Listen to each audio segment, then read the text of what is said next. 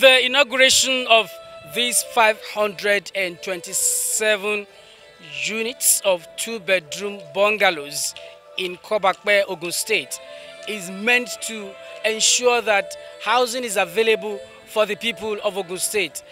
More recently, the governor had reiterated his commitment to ensure that housing is available for the people of Ogun State, as same project is ongoing in Ilaro, Ijebu-Ode, Shagamu, in Abeokuta, around Idiaba. We realize the need to provide these houses for our people on affordable basis, and that's why the state government has so much invested in this.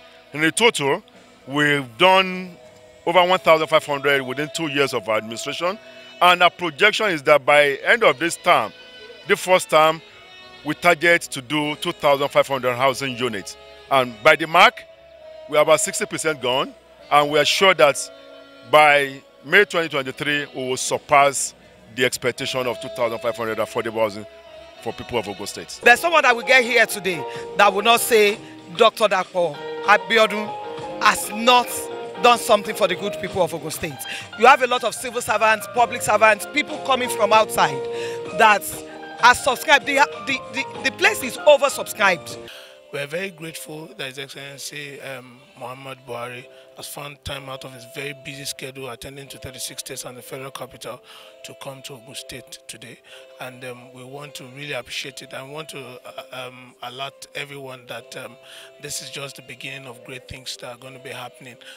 This is a legacy that is going to outlive any administration.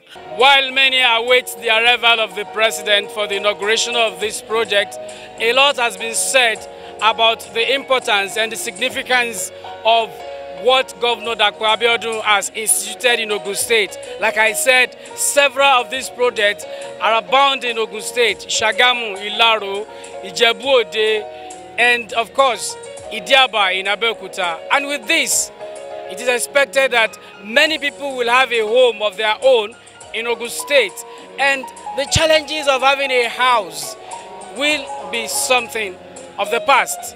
From the Peace Court Estate in Kobape, Alabi, NTA News.